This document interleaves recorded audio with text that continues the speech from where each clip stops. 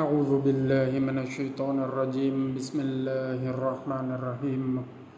Internal parasites of the horse in Britain and also in other parts of the world include large strongyles, which included Strongylus vulgaris, Strongylus edentatus, and small strongyles that include Trichonema species, threadworms that include strongyloids, vesteri, lungworms that included Dictyocaulus ornfieldi, tapeworms included Anoplocephala species, Echinococcus granulosus, and flukes that included Fasciola hepatica.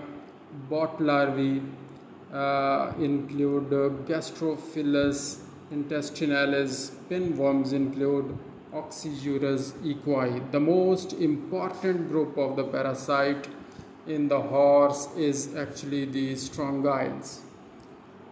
Parascarizicorum is of special importance in the foal.